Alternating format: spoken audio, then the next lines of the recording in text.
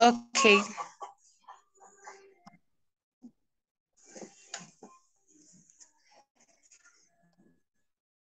Yeah, so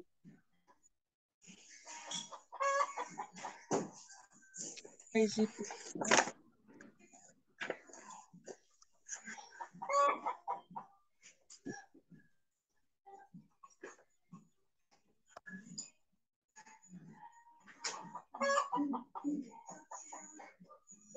all right?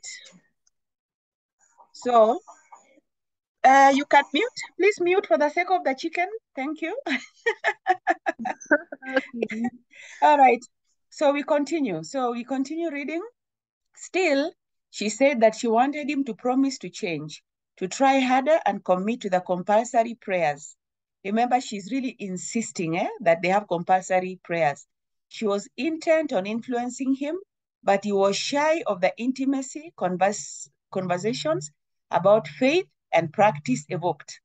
After all, they did not know each other well, and these were heady days of physical discovery. The smallness of the room making them bump and rub against each other. So even the place where there's little space, and in life, normally when the people are near each other and the space is little, or they feel like their natural space is being invaded, there tend to be some kind of quarrelsomeness, or people become very irritable. So this is not really unnatural, okay? Yes, Sumaya, say something. Sumaya's hand is up. Welcome. Okay, I continue. He was naturally the first man in her life, and she was swayed between discomfort and pleasure, between lack of sleep and the feeling that all her girlhood and all her beauty had led to this. So she's confident even in herself. She knows that she's beautiful. A honeymoon in London. Her wedding henna was still bright on her palms and feet. Majdi was, he had to admit to himself, captivated by the comforts and the delights she offered. So slowly by slowly, Majdi is accepting her presence and is starting to enjoy her presence in his life. He's charmed by her looks and her laughter. Sumaya, please mute. Then she would spoil it all by talking about religion, by reminding him that without these 5 daily contacts, one was likely to drift off without protection or grace or guidance. Was he not a believer? Yes. In a half-hearted way, he was. But he was also lazy and disinterested. Look at how modernity is starting to change him. Here in London, Majdi argued, praying was a distraction, an interruption, and most of all because of the changing times that followed the movement of the sun rather than the hands of the clock, praying was inconvenient. Don't talk to me about this again, he finally said, drawing her towards him. Don't nag. So from this page, we can conclude that modernity is a theme that comes out. Number two, there is change. We can see Majdi changing from his belief, his religious beliefs, even is wondering in these rhetorical questions whether he is not a believer or not. But from where his family and the background he came from, we know he was a believer. Remember when his results came after he did his from four, is it from for O-level exams? Okay, they were celebrating, and you can see the religious element. So the change is taking place slowly and slowly in him. The other change that is also taking place is that the Samra who did not captivate him those days when he saw her demonstrating, the book now says he's starting to get used to her comforts and the delights, and of course he's charmed by her look. So look at the change in 2 levels: his attitude towards the girl Samra, his wife, and his attitude towards religion. And religion, of course, is another theme. Then we can see that Samra is religious, insisting that they must talk about her faith. Prayers are compulsory, and she is determined. The book says she was intent on influencing him. That means that she is determined. So when you are writing and picking your evidence, those are what you're looking for. Those words, you pick that as your illustration, and then you say it in your own words. And then we see Majdi is becoming irreligious. Opposite of being religious is irreligious. We don't say not religious. Remember, we don't use the word not. He's argumentative. And when he tells her, don't talk to me about this again, he's arguing. Even the book also says here in London, Majdi argued. So you find the word argue right in the book itself. So when you're looking for character traits, sometimes just look at what is presented before you in the text. You don't need to go far. There are times you'll need to interpret, but there are times the words are just there before you. And then he is tactful. And the tactfulness comes in the next slide. No, when he realized that he had told her not to nag, remember he draws her close to him because he realized he had hurt her. I think we had met that even before. Okay, by drawing her close to him, he's like, yes, Naomi? I'm asking if Uh-huh. you've just that Majdi is argumentative. Yes, he Something is. like that. Yes, Oh, he's oh, argumentative. And check the 1, 2, 3, 4. The fourth last line, the book also says, Majdi argued. And he argued that praying was a distraction, an interruption, showing how he's becoming irreligious. I think you can put your yeah. hand down. Okay. Sumaya is in. Sumaya, would you like to read the next paragraph? Yes. Go ahead. Okay, in the days to come, when he became engrossed in his work again, he sensed her by his side, sympathetic, aware of his moods, sensitive to his needs, gentle and generous.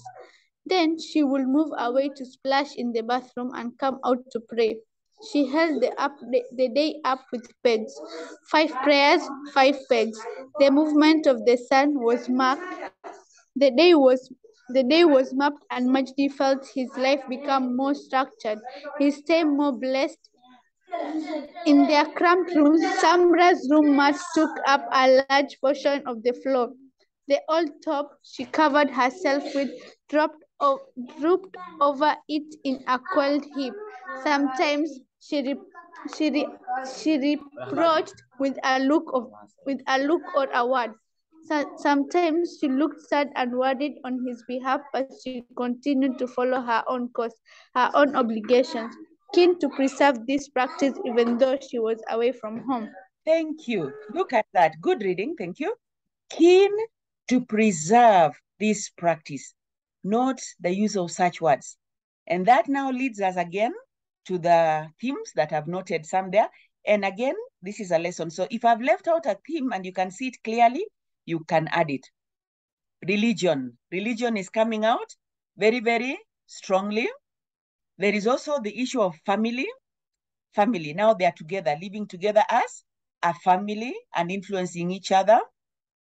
Majdi, on the other hand, they're saying that she is becoming more blessed. So look at how the change is taking place. She is changing his life slowly by slowly. And the movement of the sun was marked, the day was marked, and his life was now structured.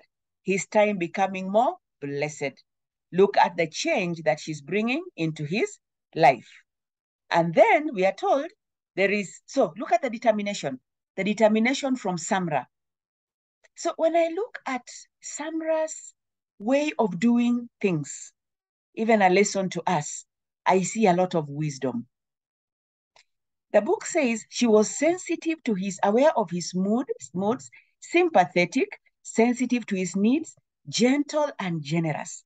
And she knew she wanted to impact him with her change. She is not quarrelsome.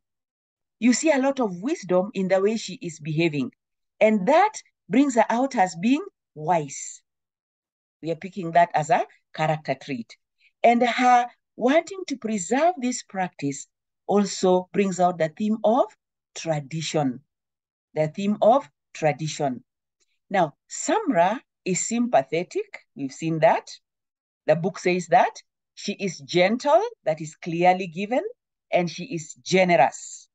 So again, when you're quoting this in as you answer questions or as you are writing or as you're discussing, you'll simply say the author tells us that she is sympathetic, she is sensitive, she's gentle, and she's generous. And these are adjectives. She's also prayerful.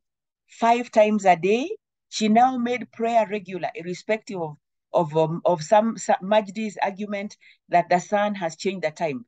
She just made sure that the times were regular. She is undeterred. Undeterred is the other word for being determined.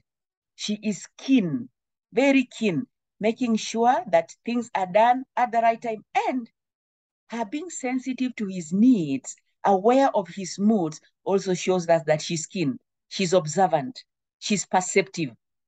Very many character traits. She is critical. She's critical, where we are told she would reproach with a look or a word. And sometimes she looked sad and worried on his behalf. She's wondering, why is he not coming into this aspect of prayer with me? So the fact that she's able to see that, to note everything she's noting, means that she's critical. She has a critical eye. And of course, she's concerned. That's why she is worried. On the other hand, Majdi is appreciative. The fact that he found that his time was more blessed.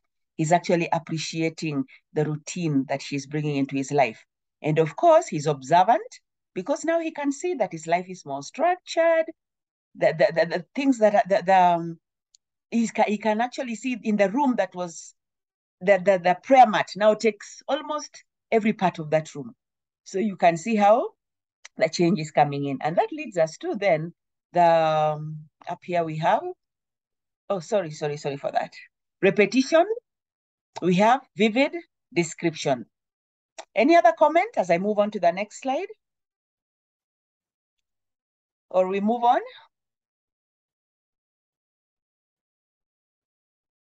Hello, are you there? Yes, shall we move on? All right. Naomi, do you want to read for us this page? Okay. Okay, go ahead. So he wanted her to enjoy lively, civilized London. He wanted her to be grateful to him for rescuing him from the backwards of Khartoum.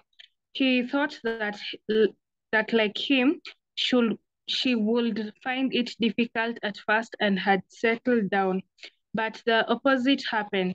During the first month, she showed the enthusiastic approval of the tourists and enjoyed looking at the shops, was thrilled at how easy all the housework was. She could buy meat already cut up for her. There were all these biscuits and sweets to choose from, and they were not expensive at all. Even the pharmacy was stocked so full of medicine in so many different colors and flavors that almost longed it to be ill. You almost longed to be ill. Longed it to be, yeah. Every object was perfect quality, radiate from every little thing.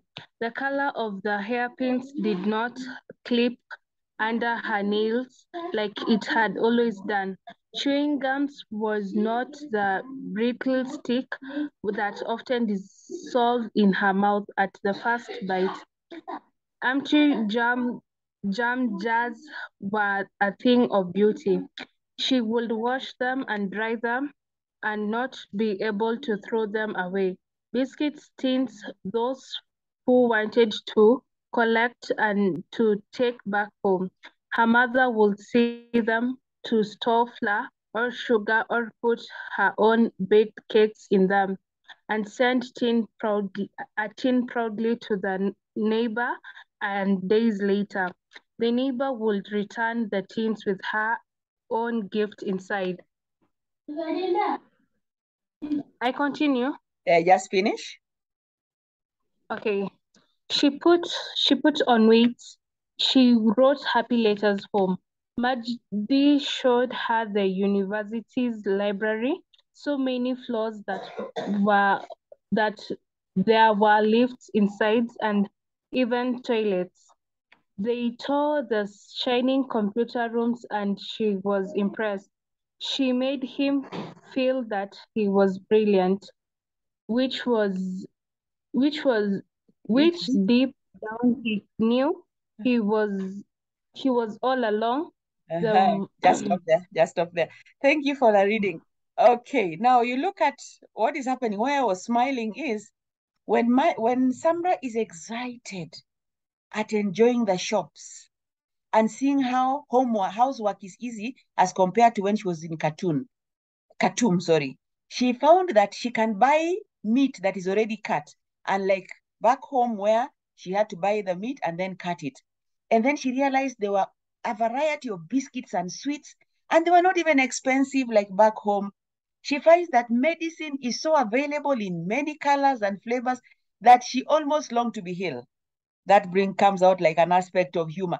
Like you're seeing, you're so shocked. There's so much good medicine that you're like, I wish I was ill. Because back home, when somebody was ill, there was no medication. And every object she touched in London was quality. Everything is radiating. She's so excited. Even the hairpins that she had did not chip under her nails like it had always done. The hairpins that she was using to hold her hair, they are quality. The chewing gum that she bought in London was not dissolving in the mouth at the first bite, like maybe the ones at home. You could chew and chew, like I see most of us chew. For 5 hours, we are still chewing the same chewing gum. So she's feeling like, wow, things here are so different. Unlike at home, where you would use a jam jar, and then you throw it away because it's not helping anybody, or you take it to a neighbor, of course, we'll bring it back with things. Here, they're so beautiful that you would wash them. They would be washed and then they'd be kept, I mean, things are just exciting in this London. Look at how it looks like some change is taking place in her. But the question I want us to think about is that change really taking place in her, or she's just excited like a tourist? Like you see, like when tourists come to Kenya, they are excited. You and I, when you see, I don't know what animal you've seen of late, or when we are traveling going home. The other day I was traveling and we could see some zebras, and we're just like, oh, those are zebras, like, oh, that's nice, that's a zebra. But when a tourist come, or when we first see them, we want to stop the car, we want to take a photo. So she's behaving just like a tourist would behave in a new nation or a new place, or you and I would behave when we go to a new place. But after a while, does it still happen? But now what made me laugh is that when she was doing all this, getting so happy, telling Majdi, I want to see that university library. She's writing many letters back at home with excitement. She's helping him. He's helping her tour the computer rooms and impressed. And then he feels brilliant. Ego, eh? Like, hey, I'm the one. Yeah, I'm making this lady feel so nice. And then it says, which deep down he knew all along. That brings out his being prideful. Prideful, eh? So let me continue because there's something still we'll handle on this. Now, how did Samra show the enthusiastic approval of the tourism? Name 10 things. Now, we are 3. Can each one of us just turn on turn on your, not video, sound, audio, and name one of those things that we have just talked about, which shows that she was excited. I've just mentioned them, but just to recap, there are 10 of them. Can we try and rename them? Who goes first? Sumaya?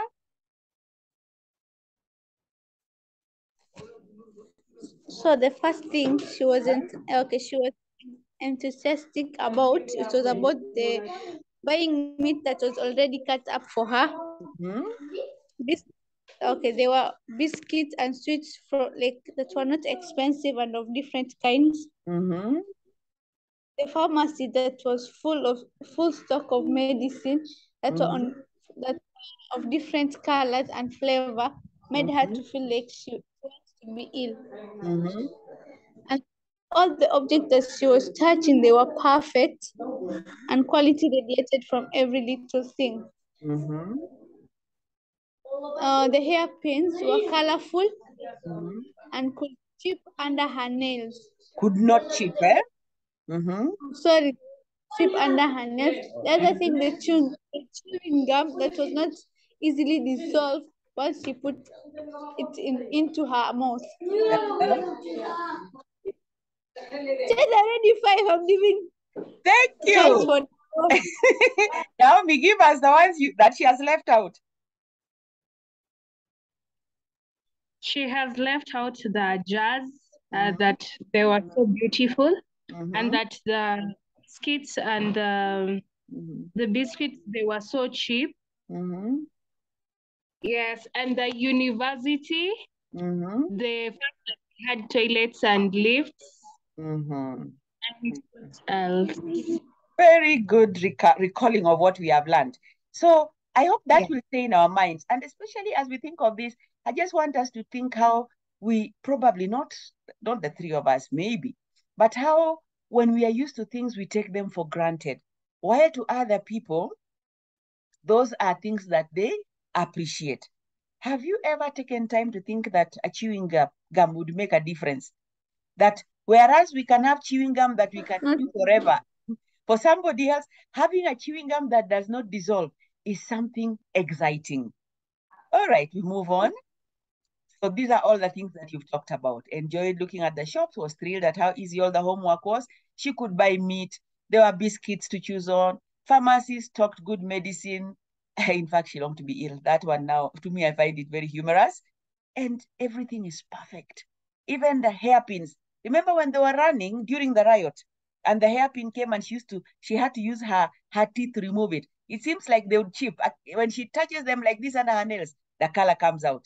And all that we have mentioned. Here they still are, the empty jars, the beautiful biscuit tins. And she put on weight. Oh, we forgot about that one. She put on weight because now there's so much. She looks contented and she wrote happy letters home. And I pray if we have another lesson, we'll probably revise how to write a letter, and we'll also do telephone etiquette so that as we use this story to revise, we also revise other aspects that are practical. Because remember, we are doing what is called integrated syllabus. Okay, and toilets. Getting impressed that there are lifts and toilets, meaning back home, you never know. I know in some parts maybe parts of our country, now things have improved a little bit, but there's a time they used to have what is called flying toilets. Does any of you know what flying toilets are? Yes, by stories. Yes, true story. Flying toilets. You do your thing, then you put in a paper bag, and then you throw it. So I do not know how then Sudan was, but now she has toilets that somebody can just walk in. And of course, that all makes this gentleman feels good. He's achieving something. Okay, let me read the next page. We are doing well. Then the day shortened. Now look at this Majdi, page. Yes? Say something? excuse me, Sumaya, you're saying can we say that? something? Yes. Can we say that Majdi is optimistic? Like she takes everything like it's nice for her, even maybe so not to Majdi, it's Samra. Samra is optimistic that she takes everything. And she has a good feeling of everything, despite like the chewing gum, which does not make sense. Like Yes, she's looking at it like things are getting better. So we see optimism, but we have to be very careful because the next paragraph might tell us something a bit different. So when we look at her doing all this, probably we can talk of adventurous. She's adventurous, like a tourist, just finding new things and being excited. We can also probably add that she's appreciative. She recognizes those things. She's expressive. She expresses her feelings. Okay?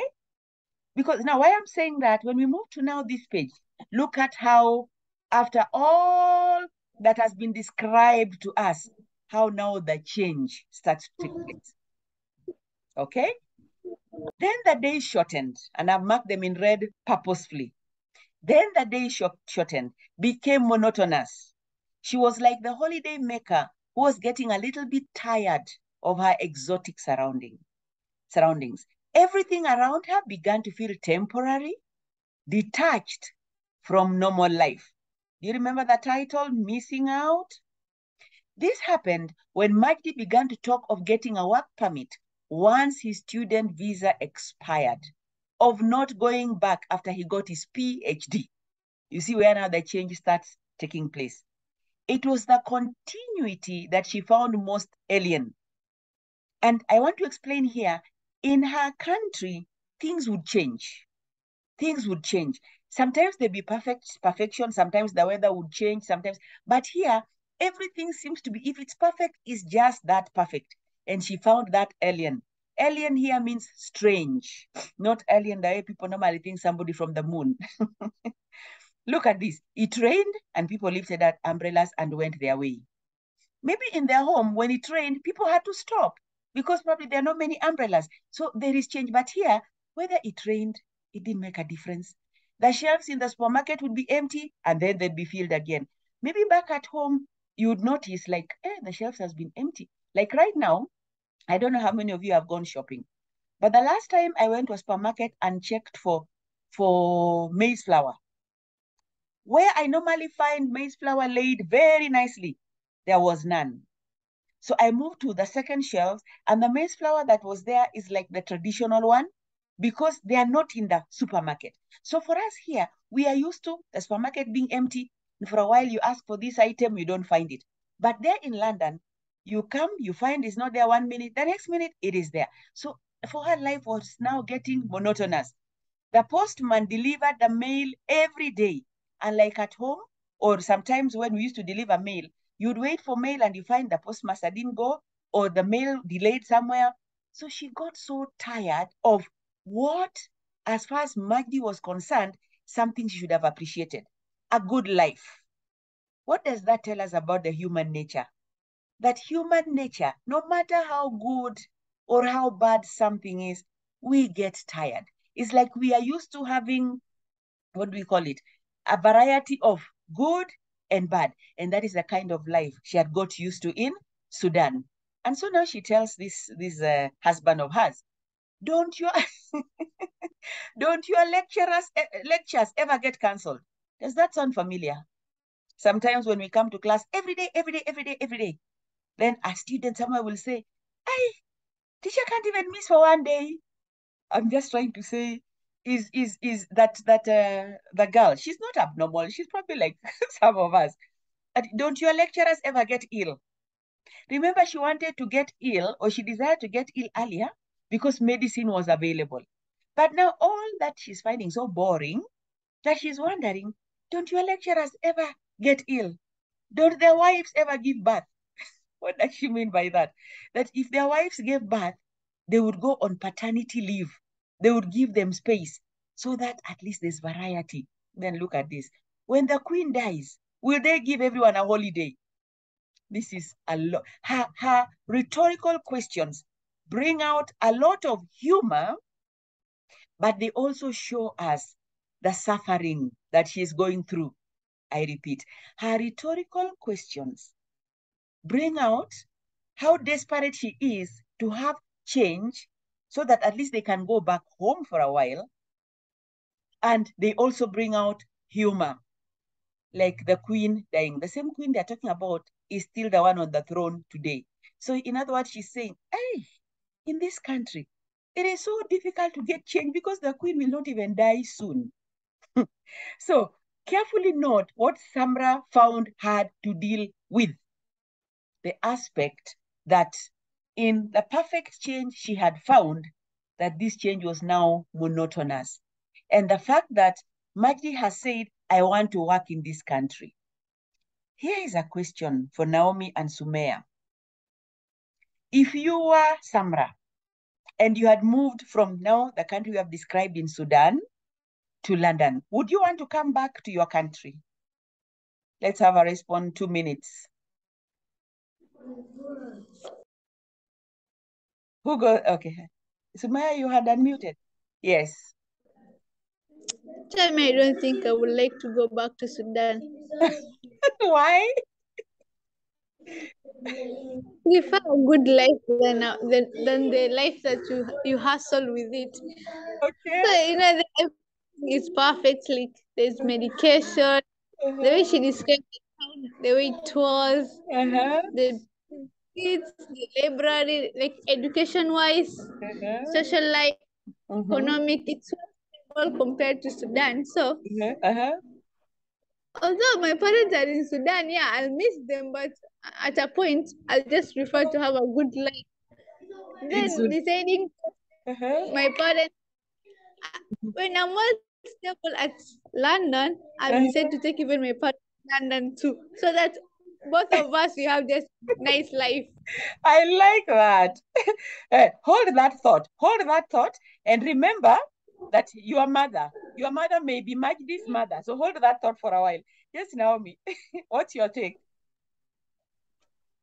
Okay, according to me, I Uh-huh. think that I will prefer staying. Uh-huh. But being on Samara's side, she's a normal human being in that when as we have everything, Mm-hmm. we okay, currently we are used in some struggles. We have to struggle for us to get something. So that's a normal life for us currently.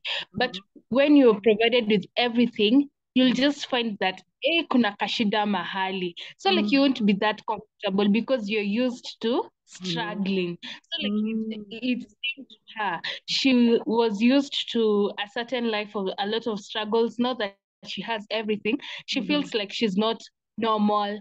So I Mm-hmm. guess it's just life, I guess. I like that. By the way, Yeah. what we are doing, this discussion that the three of us are having, helps us develop our critical thinking skills.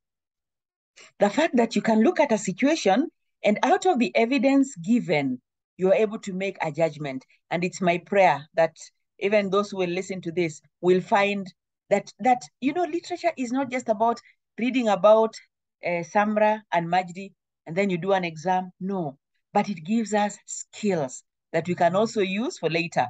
And I like that. So Sumaya, I was telling you, we may not discuss this because of time, but I'm thinking if Majdi's mother was your mother, do you think you can convince her to come back with you to London, knowing what we talked about her? Okay. But anyway, let's move on. So Sumaya, read for us. She'll die on Sunday, he will say, laughing at her question.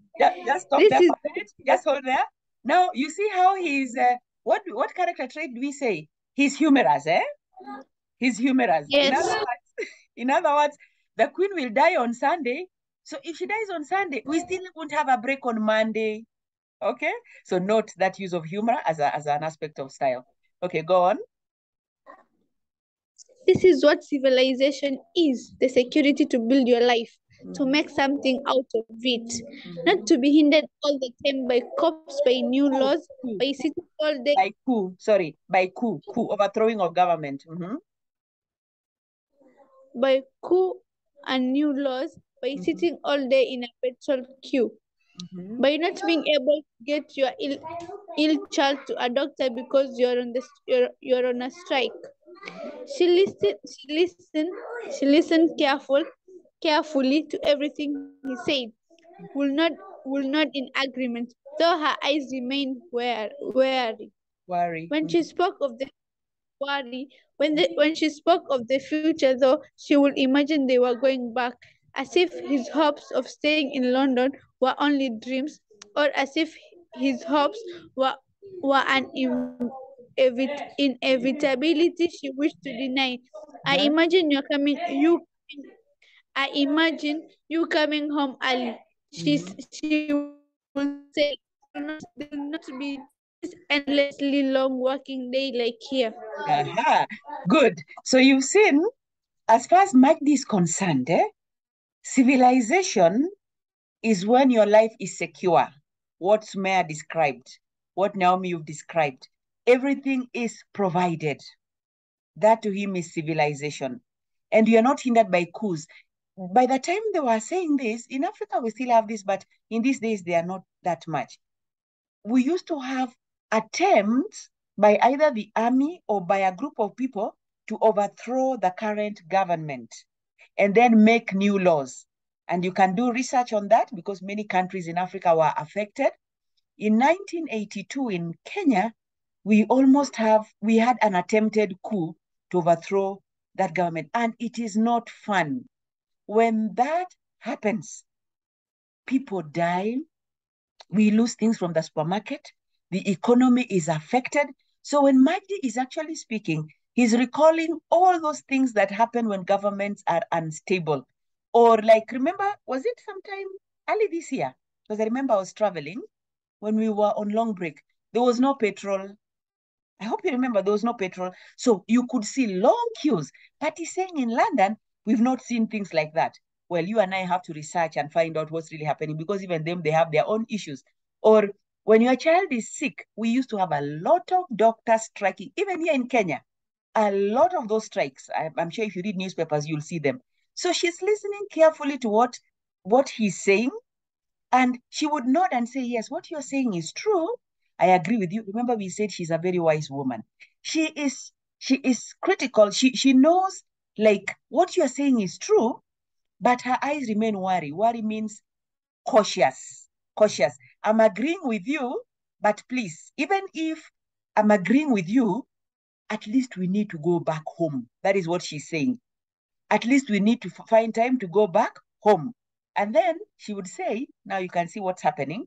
She says, I imagine you coming home early. Meaning, with all this civilization, at some point, people stop thinking about family. Family now becomes another story because you're busy working throughout. So look at now where she is leading her. She's listened to all the argument that he has given, which makes it nice for them to stay in London.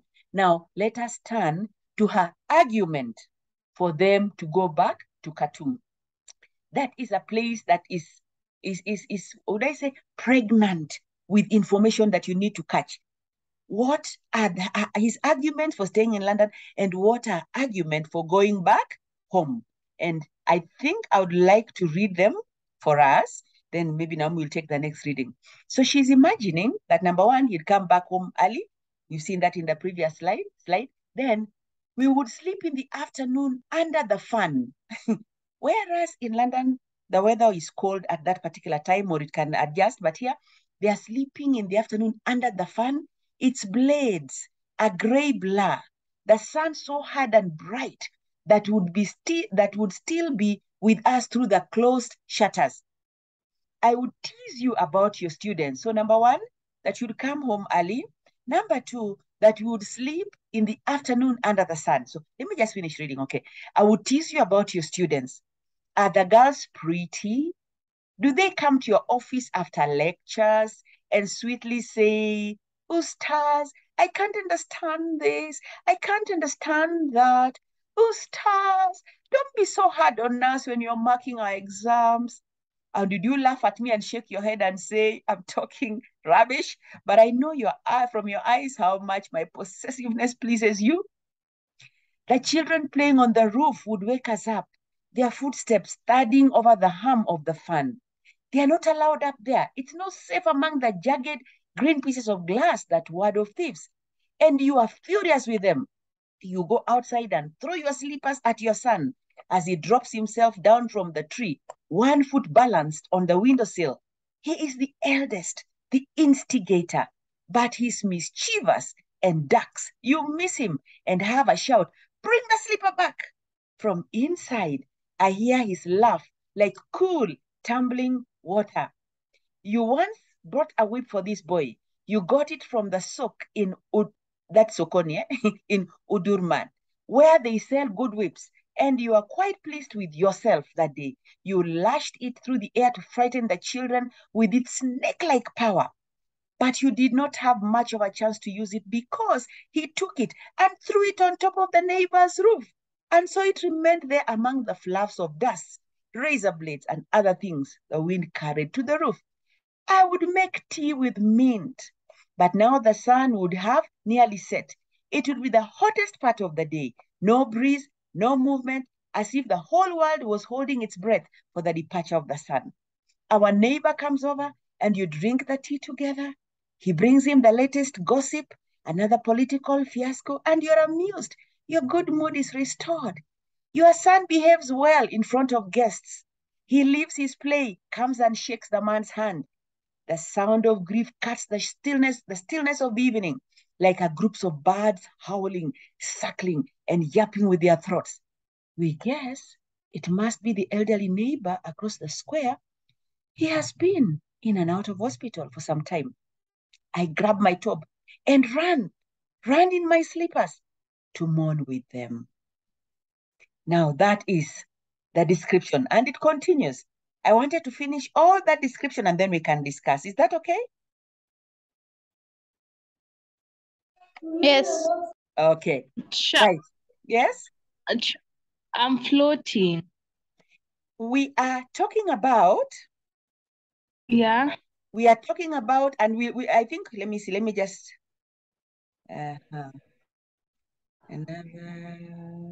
okay. What we are talking about, and I'll still take us a bit slowly then, is that Samra has been a little bit convinced that London is good. But now she's telling Majdi that the reason why we need to go back to Khartoum, number one, is because when we go back, we will enjoy an afternoon sleep under the fan and we are seeing the sun. Yes? Somebody has come in. Can she mute? Thank you. Right? And then he's also telling her that I would be teasing you about your students. You know, the way now Majdi is a man and he's teaching girls. So she's telling him that I would cheekily come and tell you, I think the girls are in love with you. That's why they're making excuses that don't be so hard by giving us difficult exams. Do you know they come to his office after the lectures? I hope that sounds familiar sometimes in some schools, but it is okay, it's not good. But she's making fun. She's trying to tell him, we'll have a nice time chatting when we're back in Khartoum. At least I'll have time with you. The third thing is we'll have our children playing on the roof. Remember, they have just gotten married, they still don't have children. So she's moving fast forward the advantage of going back to Sudan. So the children will be playing on the roof. And then as they come in, we feel, because the fan is up, we feel their feet above that. And then you would say, it's not safe for them to be there. That is now Majdi. She's imagining Majdi saying. And then you become very furious. You come out of the room and you throw your slipper. Remember, for us parents, especially in Africa, when a child has done something wrong, most times they used to throw anything, anything that is near. So he throws the slippers at the sun so that he gets down. While the sun is getting down from where he had gone, remember, on the roof, he's coming and they are worried. Oh my, he's going to fall because he's balancing on the windowsill. And then that son of theirs, she's imagining he'll be mischievous. So as the father throws the slipper at him, he ducks. You see, it's all, she's trying to make him see the humor of having a family, but back in Khartoum. And then they would hear the son laughing and saying, Daddy missed, Daddy did not beat me. I'm being dramatic just to explain how Samra is thinking, if we went back to Sudan, life would be fun, my husband. And this is where now she'd say that Majdi, being a strict parent, had bought a whip, Nyaunyo, had bought a whip, And it is so powerful that when you wipe a child with it, it's like snake-like power. That is an imagery that has been used. So when you try to beat your son, you miss, and it falls. It falls on top of the neighbor's roof. And once it falls there, because nobody can reach there to get it out, it will gather dust, like all the razor blades and other things that the wind has carried to the roof. So she's even thinking the weather in Sudan is so beautiful. We have the wind that is blowing. Then, apart from enjoying their family, she would also make him tea with mint. Hey, tea with mint is nice. It's refreshing. There's a lovely feeling around here. Even if you have some cold, she's trying to entice him. She's tactful so that they can go back to where? Khartoum. And then she says, by now the sun would have set to be the hottest part of the day. And then the neighbor would come over. That is I think number 5. So it's about the children, it's about the fun they'd have together as him as a lecturer. Then the neighbor comes and then they catch up on the latest gossip, what's going on in the political arena. And he would be very happy discussing that. This is all Samra's imagination. And because Samra has imagined that they'll have brought up their son very well, he will behave well in front of the guests, come and shake the guests' hands. I don't know about your homes, but I know that in my house, even up to today, when visitors come and the children are around, especially within the house, I insist that they greet the visitors. And maybe some of you wonder, why must they greet the visitors? You never know what the future holds. It's good to just train on good manners because they'll use it. And those on this call, I have seen you're girls who are full of good manners, very respectful. So she's imagining that they'll have taught their son good manners. But then towards the evening, a cry comes very loudly. The evening that was quiet, somebody just starts screaming. Remember in Africa, when somebody dies, people scream. So she's imagining maybe it's an elderly neighbor who had been sick in and out of hospital who has died. And then she does her good job as a neighbor. She grabs her tub and runs to go and comfort them. Thus far, is it clear? Naomi? Very. Thank you. Good. So now, we'll move on. So she's the whole idea there, and I hope you've got the things she's using to convince him so that they can go back to Khartoum in spite of the fact that he had said Khartoum is full of civilization. She's saying, yes, it is civilized, but it's monotonous. There's not much fun for you and me as a family. And then what is Margie's answer? Again, allow me to read it. We are doing well on time. Then look at what, after she's done all that, Sumaya, she has given all that good discussion. This is how Majdi reacts. He says, you are hallucinating, woman. Yani, in short, umechizi. I don't know what you people say nowadays. What word do you use for hallucinating, having strange thoughts? Yani umeruka kichwa. Yani mentally, Naomi, Yani mentally, something is wrong with you, woman, You get? You're hallucinating, woman. This was Majdi's answer. Okay. He had proof. Number one, I will never, with the salary the university pays its lecturers, be able to afford us a house or a flat of our own. So every argument that she gave, he's trying now to bring them down. Remember, we had said that he's argumentative. Then he says, unless I steal or accept bribes, and there is not much opportunity for either in my kind of work, but there in teaching, it's very difficult to steal or accept bribes. Because for us to get bribes and to steal, we are stealing from Naomi, Sumaya, and all the other people on call. Okay? We would probably live with our parents. My mother would get on your nerves sooner or later. Look at now, he's using his mother, and you and I know what the mother looks like, to convince Samra that we must stay in London. Because my mother, instead of saying, my mother will treat you well. No. We must stay in London because my mother would get on your nerves in law issues. You will complain about her day and night, and you'll be angry with me because you expect me to take your side, and I don't. And it's logical. He's logical in argument. Number two, how will I ever get to the soak in Uduman with no petrol? Remember, he had talked of queuing. And there is unlikely to be electricity for your fan. So the fan that you're saying we will be sitting under it in the afternoon enjoying, there's no electricity. The last thing, why do you assume that nothing pleases me better than drinking tea and gossiping with a neighbor? This is exactly the kind of waste of time that I want to get away from.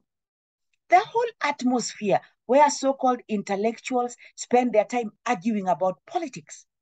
Every lecturer defined by his political beliefs, every promotion depending on one's political inclination, and not the amount of research he has done or the papers he has published.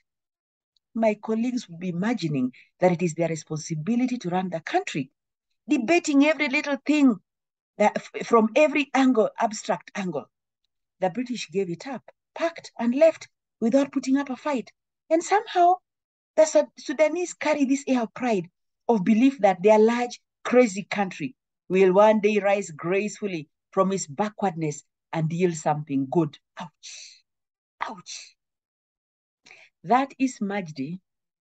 That is what he's thinking of Sudan. That I'm not going back to Sudan. In spite of all those things you are telling me that look fun, I'm not going back. Number one, there is no electricity, so we'll not have fun. But the only thing he didn't talk about in this response is about his children. That is for us to think about. But he's thinking it's a waste of time. Yani, Samra, all those things you have said are a waste of time. I'm not going back. And to sit down and argue, like now on our televisions, we are not dismissing them. They're helpful to some people. Every day we have political analysts telling us where the country is going. And as far as Majdi is concerned, all those things they're talking about are not even making sense. That is why he's talking of an abstract angle. Abstract is something that you cannot touch. Remember abstract nouns. And he's saying the British left Sudan. And we are just simply sitting there feeling things will change. And there is nothing that we are doing. But look at this word, crazy country. Believe that they are large, crazy country. That is the background is coming from. Can I hear one or two comments from what do you think of Majdi's reaction? I think he's so pessimistic. He doesn't see a future. He's not open to change. He thinks that the colonies or the British are going to bring change in his country. That is to say, he's so pessimistic. Yes. Yes. And the fact that he's imagining living with his mother, that gives us the other view of how he sees her mother. His mother. Yeah. That it sounds like he's afraid of his mother. Yes. Remember when he was calling and he was crying? He was crying. His view is negative. Yes, Sumaya? I guess I will. I'll join. I agree with Majdi's opinion. That's me. So for all, yeah. If Sudan was to change, just to change for, I guess maybe to him, it has been almost century, maybe maybe decade or another centuries. So maybe he thinks that that if it didn't change for like 10, 20 years ago, even to this 30s and 40s, still the culture continues. Like if they're in back, like them themselves, they have to agree, like we have to change and we have to do this and that. We have to change our culture from sitting around there drinking tea, discussing what's not important in our life. So I guess she's right. If I was Majdi, I wouldn't accept to go back to Sudan. Sudan wants to just like Africa will just remain Africa. Even if you bring out a good idea they'll never accept. They're used to their culture, so they have just to. Okay. Yes, Naomi. May I have a question? Most of us, we want to go and study abroad. Is it according now? It's for the students in the call, yeah. So when you want to go there, you want to go there and stay there and continue developing that country that you're in, instead of going, getting the knowledge and coming and developing your country. But it is doing the same. He's not patriotic. He could have gone to London, gotten his PhD, come back, and start developing his country. I like that. By the way, we have Maria. Maria Nyamali is on call and she's from Sudan. Maria, Yes. what do you think? Maria, is she in a position to talk?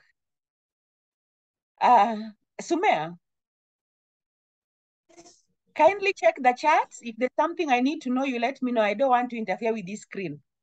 Meanwhile, I'm thinking as we are talking here, Maria has tasted both. I think she's been in Sudan, if I'm not sure. And then now she's living in Kenya. So Maria, if you're not able to talk right now, by the end, help us understand. What do you think? Should we go back to our countries that are backward after we get education, or it's too big for us? That's a question we will discuss. Sumaya, yes? What's on the chat? There's nothing. Oh, I could see like there are two chats. That's fine. Let me move on. We are on slide 36 out of 49. All right, now this is what I feared. Anytime I check the charts, I have to stop sharing so that I can share again. I hope it will not be an...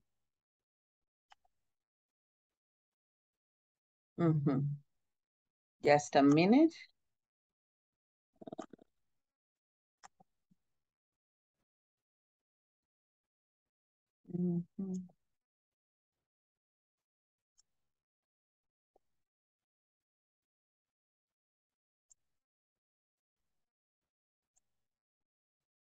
Okay.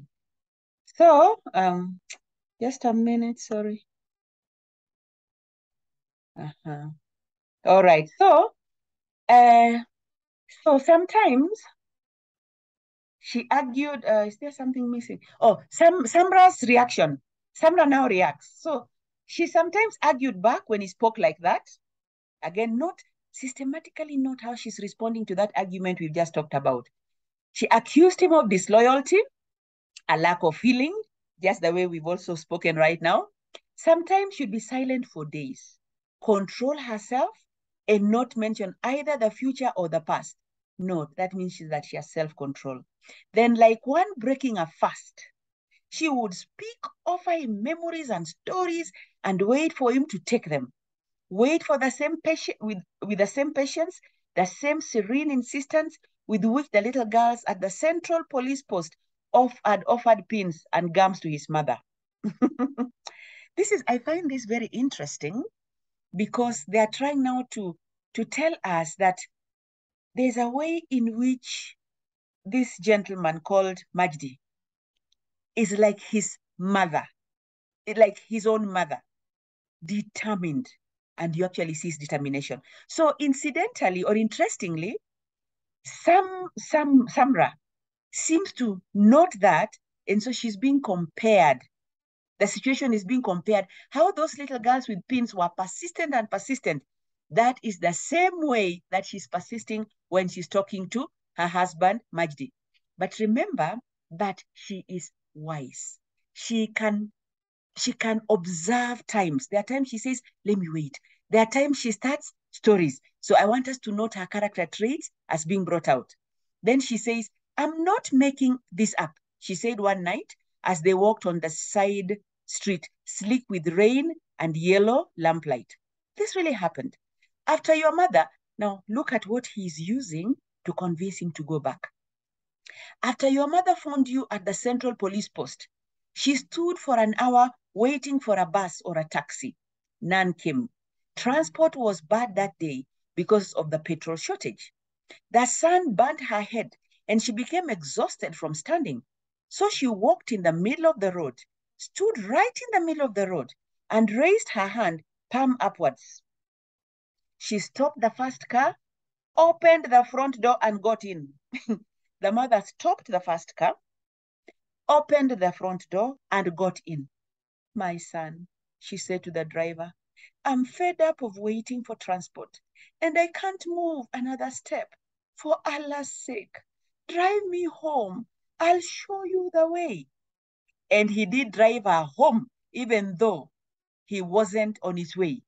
And as they chatted, he called her aunt. He's trying to prove to her how tactful his own mother is. Look at how, and she must have been standing somewhere observing Majdi's mother on that particular day. These are details that we had not been told before. I don't remember reading it before. Maybe it was, but I don't remember. Look at that vivid description.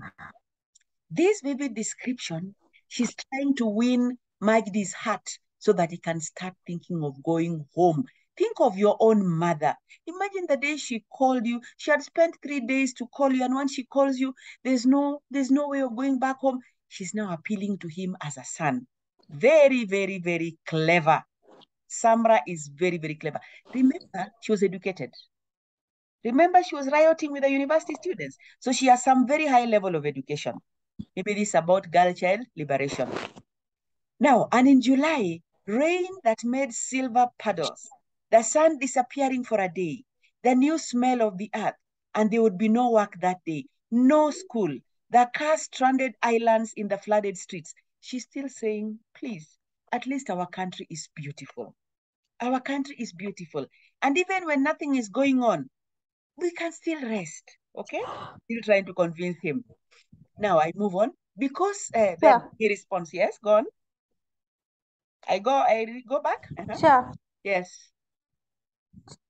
Sure, can we say that Majdi, oh no, sorry, Samra is trying to explain to Majdi that their country people are more friendly, like they have good, they are hospitable or rather generous in a way. Like Majdi's mother wasn't able to get a car, but when she stood at the center of the road, she waved, she raised up her hand and someone, and she was able to enter at someone's car. Let's say the mother, Majdi's mother didn't know that the person, but the person was like was generous to Majdi's mother, took her took her to her home. Okay, like I guess she's trying to compare maybe life in London. Maybe couldn't be that way. Very true. Very right. So she's trying to build, and thank you for bringing that aspect. She's trying to build the fact, apart from telling us about the mother, that back in Sudan, back in Khartoum, people are hospitable. People are hospitable. Remember, when during the time when she was behaving like a tourist, we are not told how she related to people. It was about objects. It was the objects that she was admiring. But when civilization, and I think that happens, when people become so modernized, they lose the human touch. And so she's trying to argue out that we may not have good roads. We may not, there are days we may not go to school because maybe it has rained and things like that. But imagine what? People still have humanity. So that is a very good point that you have brought out. Very good. Her arguments are bringing out a lot of wisdom. Okay, then his response. Then he says, because there are no proper gutters. So for her, you should enjoy when cars are stranded because because the rain has rained. But him is like, no, because there are no proper gutters. You tell us. You tell her, no drainage system and all those potholes. Remember the stink of the stagnant waters later. Remember the mosquitoes that would descend spreading disease. He's still trying to say, I am not going to Sudan, young girl. Silver paddles, she would say, under a sky strange with blue clouds. In other words, even when it has rained and there are potholes, there's still a beauty to it. Her pessimism, her optimism. She's so optimistic. And she wants to look at her country like, what you are seeing as bad, somebody else can look at it and see it as good. And Majdi, I still want to go back to Khartoum. I'm missing my home. Okay, another memory. She offered it like a flower pressed into his hand. Look at that use of imagery. She offered it like a flower. When you press a flower into somebody's hand, you do it gently so that the flower is not destroyed, okay? On the week before the wedding, they went to visit his uncle. And look at the way he's using his people to talk to him. Not even her uncle, his uncle. The electricity cut and the air cooler roared into power. Its fan flapped and then all of a sudden died down. The sudden darkness, the sudden silence. They sat and the electricity is gone. It's now very hot. Now look at what she's looking at it, how she's looking at it. One, they listen to the gentle drip drop sound of the water on the air cooler's fresh straw. That too is positive. They opened the window to let in the faint night air and the scent from the jasmine bushes. Number three, Moonlight filled the room with blue-gray shadows. Beauty. Number 4, outlines rose of the colored sweets on the table. And number 5, the eyes melting in their glasses of lemon juice. These are now the glass melting, you know, the beauty. And she's talking about the beauty of electricity that has gone. While their host stumbled around in search of candles and light, Majdi had leaned over and kissed her for the first time. She is using all the experience to say that even in Sudan, remember the day we went to visit your uncle and there was no electricity. Even instead of looking at it in terms of the hair was hot, you know how you'd complain, and Majid is thinking the fan is gone off. She's like, hey, look at it, my husband. Good things happened. We were able to get in something more just apart from having the fun, including that is the first time you kissed me. She is tactful, very, very wise and tactful, and knows what it takes to touch her heart. And I hope from her, we learn that if you want to win an argument with an opponent who knows much more than you, you use tact. You use evidence. She's using evidence he cannot deny because he was there when they visited his uncle, not her uncle, his uncle. And then he replies, but Samra, do you want a power cut in London? Think of that. Elevators, traffic lights, the trains, chaos and fears. They would write about it in the papers, talk about it on the TV. And in Khartoum, it is an everyday event, another inconvenience, part of the misery of life. Defrosted fridges become cupboards with the food all soggy and rotting inside. These two people are arguing. I wonder, what do you think? Because when Majni is arguing, he's still using logic. He's still saying facts. But Samra is also using logic and using facts. This is now a general question. What do you think of their nature of argument? Whose argument would you rather go by? As we move to the next slide. A comment? Maria, are you there now? Yes. Say something.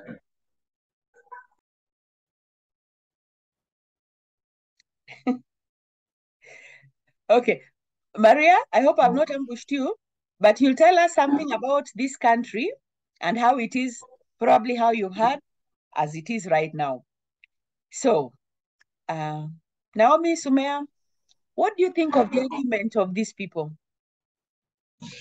Okay, I think their argument is more convincing. Both sides are convincing, but we have to think on the basis of their argument. Samra is thinking of living the real life.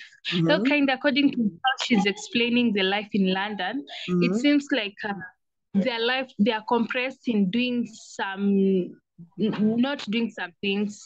So I think Samra is more convincing because out of the bad things happening in Sudan, there are good things, like that time when they went to visit his Majid's uncle. Yeah, so I think Samra is more convincing. Okay. Sumaya? Yeah. Okay. Yes, okay.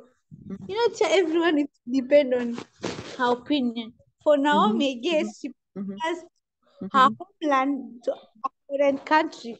I guess maybe Naomi is like to be more developed, or she just likes her country. Like she's so loyal, and especially like ready to suffer, but her loyalty.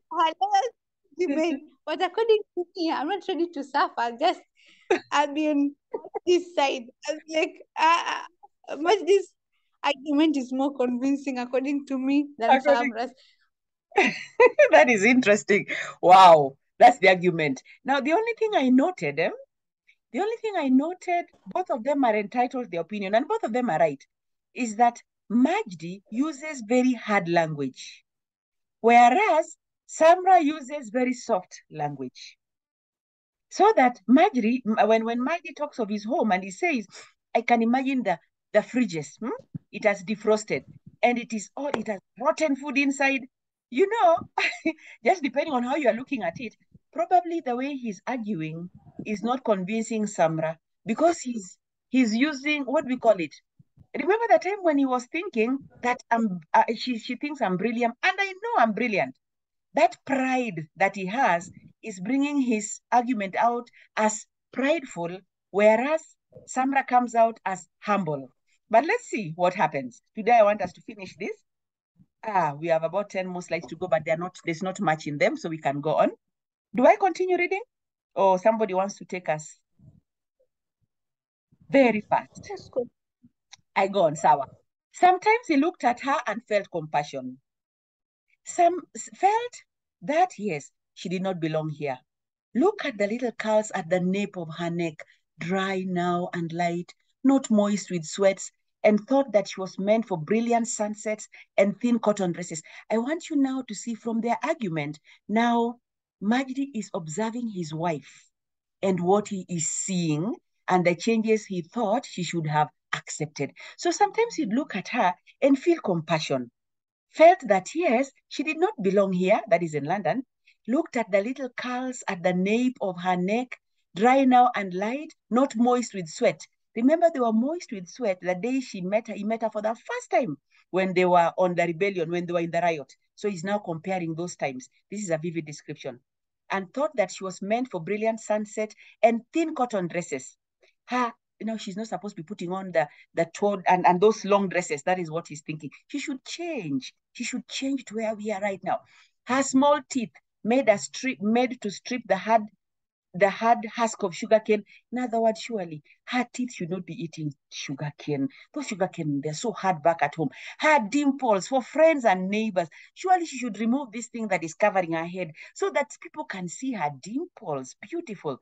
He could see her in idle conversation, weaving the strands of gossip with a friend, passing the time in the shade of palm trees and bougainvilleas in a place where the hours were long. So he's trying to come to her side. His eyes are opening. Most times, though, he could not understand how she was not excited by the opportunities in their new life, the new life held. How could she admire the civilized way that people went about their business here, their efficiency and decencies, ambulances and fire engines that never let anyone down, the way a check could slide through the wedge of the wall and crisp cash emerge? These things impressed her, but not for long. She exclaimed at how the pigeons and the ducks in the parks were left unmolested. No one captured them to eat them. Oh my, but instead of enjoying their beauty, she brooded over how poor her own people were. He's in shock. These are now called conflicts. The conflicts that are going on inside Majdi. He's trying to understand his wife, that she has come to this new city. Why can't she dress like these people in very light clothes? Why can't she remove this attire that is covering her beautiful face so that people can see her? But then I can see her also talking and enjoying gossip with a friend here and there. How come she's not seeing how civilized we are? That here, everything is efficient. You're sick, there's an ambulance. There's a fire, the fire engine comes. You need money. You just put in the check through a wall and the money comes. You don't need to line up or anything like that. How come these things are not impressing her for long? When she's seeing pigeons and ducks, why are people not eating them? Why are they left there? In other words, can she see that they're supposed to be there for decoration? She's just thinking about her own poor people. In other words, all that beauty that Samra sees does not change deep down what she is. So what I want us to note in this page are the conflicts and the feelings he has for her. He loves her. He's compassionate towards her, but he's also critical towards her. I repeat, he loves her, he's loving, he's critical, he's compassionate. Okay? And now he's trying to understand, but the conflict is going on. So in case you are asked, what are the conflicts going on inside Majdi towards his wife? Then these are the things that you can pick out. That she is come to a new place, but she's not changing, and reasons being the ones that he has given on this page. I am finishing the reading. He began to think of her homesickness as perverse. Now look at this. Look at the words in red. Please, if you have a pen, I want you to note these words in red. I'll try to read it a bit slowly. Look at the words he's chosen. He had conflicts, but now as he's continuing, he's forming an attitude. So this page, as he's speaking out what she's missing out, he's forming an attitude. Please note the word attitude. So he begins to think of her homesickness as perverse, from the word perversion. Her reluctance wholeheartedly to embrace their new life as an intransigence. Intransigence. And if somebody could also check them, it would be very nice, but please note them down. He began to feel bored by her nostalgia. Bored by her nostalgia. In other words, when she started thinking about home, he is now bored. Her inability to change and to initiate a new life for herself. Homesickness was blocking her progress. Homesickness was blocking her progress, blinding her to all the benefits she could gain. Blinding her. There were so many choices, so many new doors, and yet she was stuck to her past, adoring Sudan and missing out on the present. If you are asked, what is the relevance of the title? Here we are now seeing the words. All along we've seen what she's missing out on, but here now she's missing out on the present. She's stuck. Had he, in the time he had spent in London, met Sudanese women who blossomed in their new surroundings? He had seen them in tight trousers that they would not dare wear back home, playing with light cigarettes in their hands. And though he did not expect or really want her to do exactly these things, he was disappointed that she did not capture that same spirit and instead seems shyer, more reserved than ever was in Khartoum. She wanted to wear her top, to cover her hair, and he would say, no, not here. I don't want us to be associated with fanatics and backwardness. Remember, I told you that as he's observing his wife, even though he has conflicts, but the words he's using, the change modernity has made in him, he's now completely modern. That all these things that Samra is doing, how she is dressing, her inability to change, he's looking at it as fanatics and backwardness. This is the effect of modernity. The effect of modernity. That she's missing out on changing her dressing. She's missing out on accepting the new things that they're enjoying, including, he's saying that I don't want her to put on light trousers. I really don't want her to light cigarettes, but at least let her change. She's missing out. Have we understood this paragraph? Yes. Yes, because this brings out the aspect of missing out, the title. And then what changes takes place? Okay, the question there is covered. It is frightening to come home at the end of the day, and now he's still thinking of how this woman is just changing, what is happening to her. So he says, it is frightening to come home at the end of the day and find your wife sitting, just sitting in her dressing gown and her hair uncombed, just as you left her in the morning. The excitement of tourism disappeared. Number 2, she who checks her reflection in every mirror, who for you scents her hair with sandalwood, deep still in coal to wipe the rims of her eyes. You find her sitting and the whole place is untouched. No smell of cooking. The bed is unmade, mug stained with tea, the remaining few flakes of cereal swollen in their bowl. She is silent, looks at you as if you don't exist, does not yield or soften under your touch. Stroke her hair, rub her hands, probe for the right words, the words she wants to hear, talk of jasmine-scented gardens, of a wedding dance, of the Nile breaking its banks until she can cry. In other words, the changes that have taken place in Samra is that her joy has completely gone. She is now depressed by being in London. She wakes up in the morning, up to evening, she's in her dressing gown, She does not comb her hair. She does not touch her breakfast. She does not wash the dishes that are dirty. She does not clean the room. She does not cook. She is silent. She does not talk to him. Even when he touches her and says nice words, she does not respond. She is just silent. That is the change that has taken place. Please note that under the theme of change. Change. She has completely changed. And then for days afterwards, as Majdi put his key in the lock, as he turned it, he would brace himself for the same scene. He would fear a recurrence. He had been happy that day while she sat at home with a frozen heart. He had glimpsed a modern success, a slight breakthrough in his work. In other words, something nice happened to him that day. But when he comes home, oh my, the lady will not talk. A paper he had been looking for, a paper written 5 years ago in his same area of work, was located in another library. And he had gone there to that college on the other side of London, an event in itself.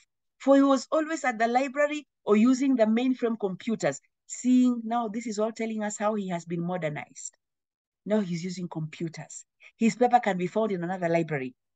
And so he had found it, photocopied it, warmed it to his familiar notation, and traveled back full of appreciation for that meticulous body of knowledge. Please let us not merge this attitude towards himself. He is so prideful that he has found a paper that he wrote and is looking at it and is thinking meticulous means there is absolutely no mistake.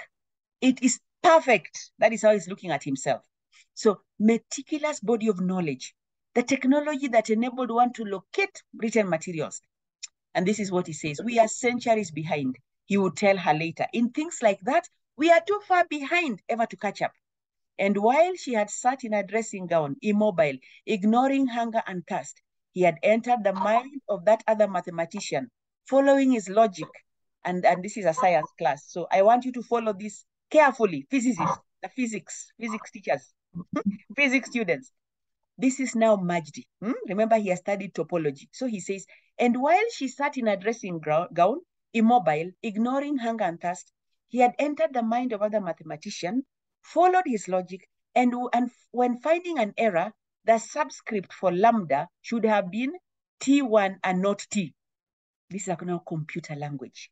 A typing error or a more serious slip from the writer, he had infused with a sense of pleasure, so that when he knelt next to her and asked, what is wrong? What has happened? The formula with these phi's and gammas and lambdas are still frolicked in his brain. And the idea occurred to him that her name, if he ignored its real Arabic meaning, sounded just like these Greek letters. These enigmatic variables with their soft shapes and gentle curves, alpha, lambda, sigma, beta, samra. In other words, this man is so caught up in his being modernized. He is so caught up in the education that he has got that now he's interpreting everything from the angle of his education. And he's believed that in Sudan, they are so much centuries behind that she will not even understand what he's saying. And he decides that even the person who typed this thing made a mistake. I think I can correct them. And now finally he decides, and I think this is supposed to be some humor, that even my wife's name sounds like the study of what I'm doing. So my question is, did she then now become an object of his study? Because all along he seems to have been studying her. Remember, he was studying topology. Topology is understanding systems. You put this together until it makes sense. So now he's actually been studying her. What does that tell us about him? Contrast as a theme, contrast. Contrasting Sudan and contrasting London. There is use of vivid description. And then in terms of character trait, I would say he's meticulous. Please write that one down. You can find out what it means. He himself is meticulous. He will discover every small mistake wherever it is. He is meticulous. And of course, he's observant. He is observant. Okay. Aha. What time is it? 12:30. And we have about, can I summarize them? Yes, we are almost done. We're almost done. We are on slide 43, 49. We're almost done with the book. Oh, yeah. And you're actually reading it. So let me take the reading. He proposed a practical solution to a problem. Remember, this guy is a scientist.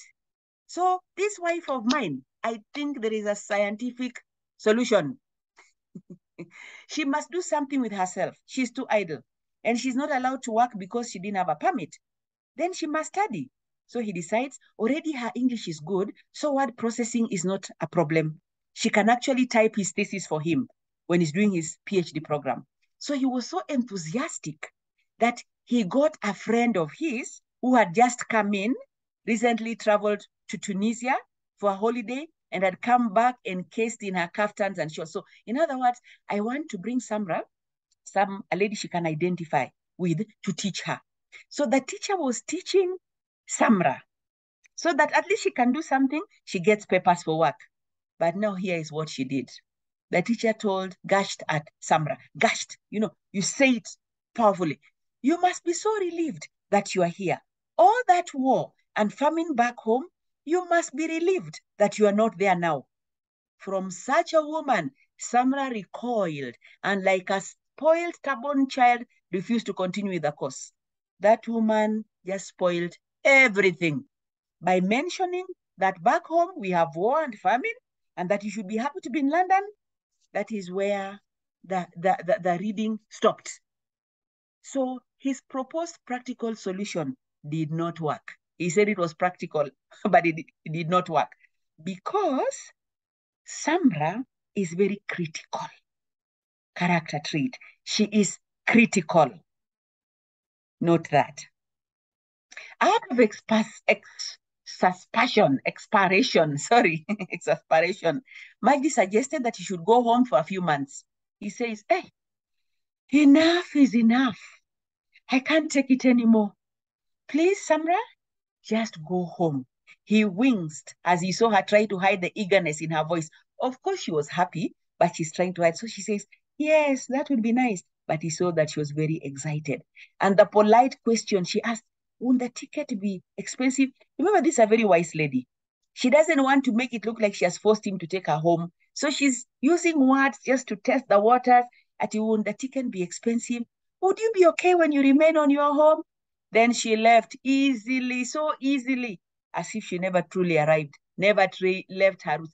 Yani she just left back to Sudan like she had not been to London. Now note this last. This last, Nini, is very, very important. This last paragraph, the next paragraph you're reading. Without her, it suddenly started to feel like the year he had spent alone in London before they arrived. So did she have impact on him? Certainly. The days drifting together, no reason to come home in the evening, all around him too much quietude. Without her, he was not sure how to organize his day. Missing out, remember, missing out. To work at home or at the library, to work late at night or wake up early in the morning. He's now confused. He knew it did not matter either way. But that early sparkle of liberty, which had characterized the first day of her absence, that feeling of relief, of the responsibility shed, soon faded away, and the freedom hung around him, stale and heavy. He's now missing out on her. He's missing out on his routine that she had established.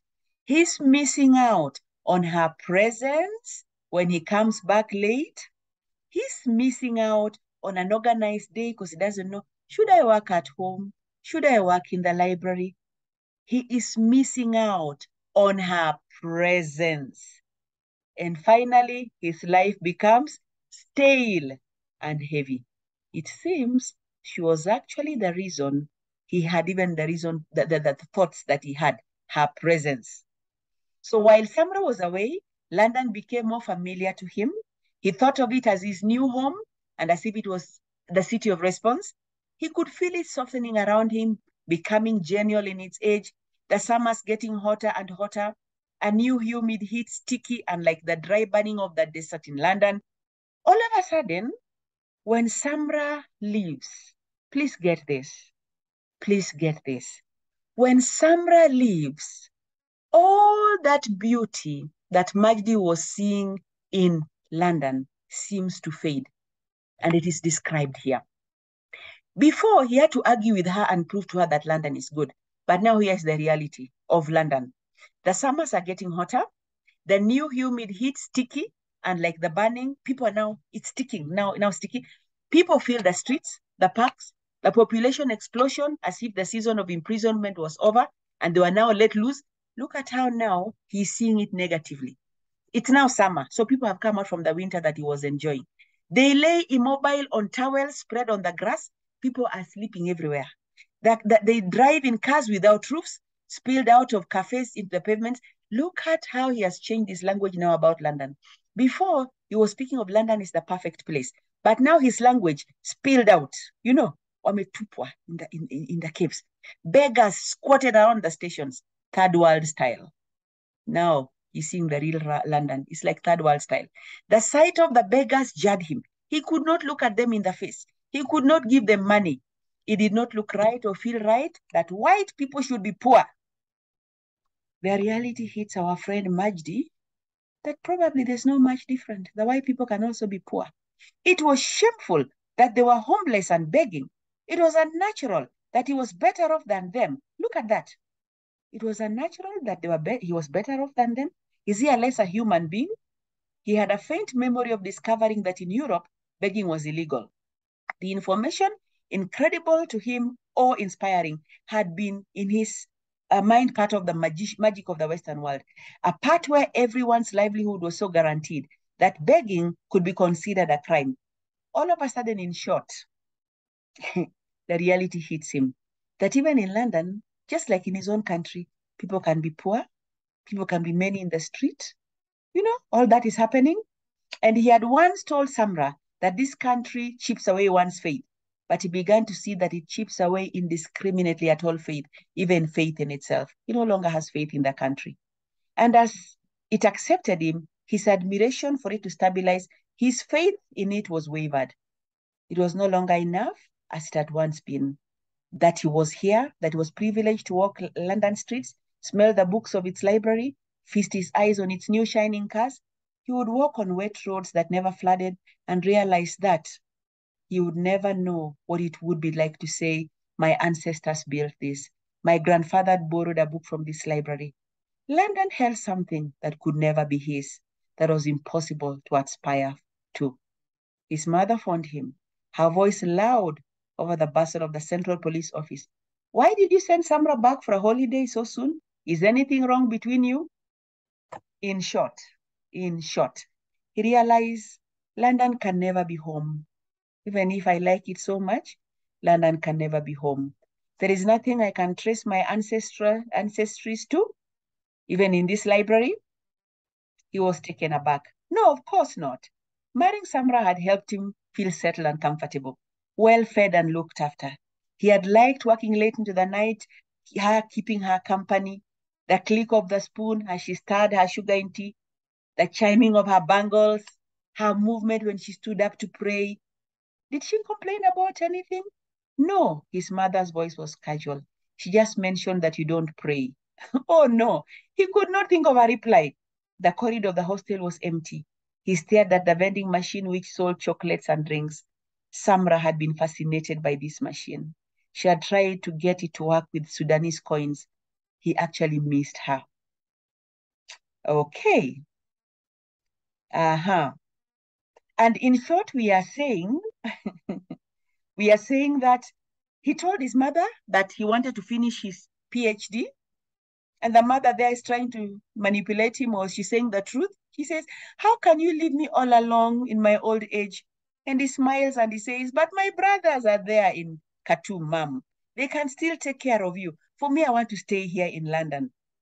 And then his mother sighed. First, he had threatened to abandon his studies, return without a degree. Now he was threatening the opposite. He had married him off so that you not drift away, and that did not even work.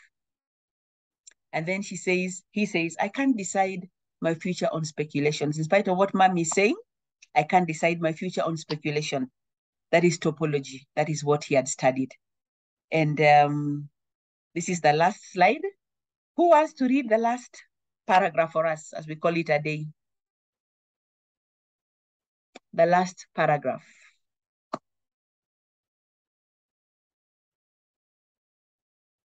Are you there, or you have gone for lunch? We are there. Okay. One Okay, person let me read first. it. Please go ahead. Back in his room, Majdi noticed the silence. The floor looked strangely larger. Samra had folded her prayer mat and put it away in her side of the cupboard. She had not needed to take it with her.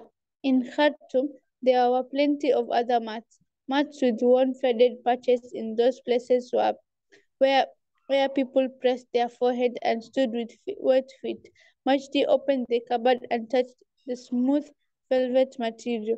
It stirred in him a childish sense of exclusion, of being left out, like a pleasure he had denied himself and now forgotten the reason why she had held the day up with pegs. Not only her day, but his too. 5 pegs, and now morning billowed into afternoon, into night, and marked. Aha. In short, he's missing out. Her presence reminded him that he used to pray. He doesn't pray anymore. So as the book ends and leaves us in suspense, we know that Majdi, Samra has touched his life, and finally, missing out. He's missing out on her. He's missing out on his prayers. He's missing out on his past. And now all of a sudden his life has just gone on boring, nothing to look forward to. And that brings us to the end of the text. Any comments as we close? Missing out is based on Majdi and Samra. Is that what? Or it's based on How is missing that? out. The topic is based on Samra or Majdi alone, or both of them, All of depending them. on the All, everybody who missed out somebody. Because normally a topic, the title covers everything. So is Sam Sandy, Naomi? Okay. Yes, he's missed out on who?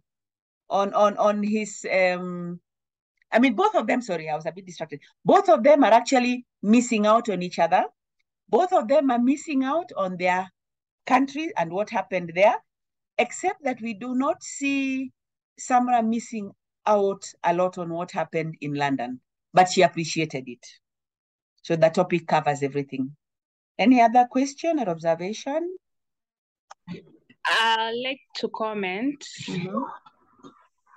Yeah, the story itself, it's more applicable to us. It's a wonderful story for us teens. And I'd like to say that Samra is a good, she's a good, okay, in Kiswahili nitasema amewakilisha the teens of today. We think that some things are good, but once you experience them, once the fun is over, like you feel nothing about them. We have to go back from where we came from, and that's a lesson that Majdi had. That without some people in our lives, some things would make sense. Like for him, he saw that London was everything, but at the end of it, without Samra, of which at the first time he wasn't appreciative of his presence in his life, later he gets to see that she played an important role and that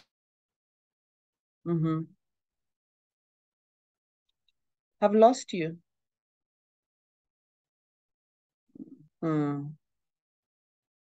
Oh, we have lost Naomi briefly.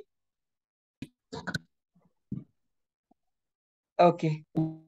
There's something with the network we can't hear, but I've appreciated that we have learned something that we must appreciate. Sumaya? So can we say that the writer of this story main legacy based on saying people should be loyal to their country? I think that seems to be what he's saying, but then again, because it is literature, it is also left to us to pick the good things and leave out what we think is bad. But he's trying to say that we should not despise our culture.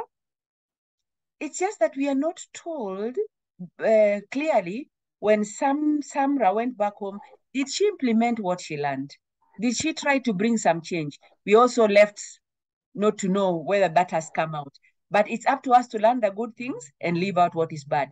But it's also saying that some of the culture we might despise are not bad, We just need to put them in context. In other words, you can be in London and still uphold some of your traditions that are good and also leave the ones that you think that are stifling you. You can also enjoy modern things that are good and help us move on with lives. So it's open to our interpretation. Yes. I was praying that Maria would say something before we log out. Okay. Tisha, thank you for taking out your time to take us through the book. Thank you. Secondly, I apologize for joining late. It's Actually, I think there is a bit confusion because some lesson are going on. I think there is for chemistry and physics. That was the reason. Actually, this book, I will agree with Naomi. It is mostly talking towards the teenagers.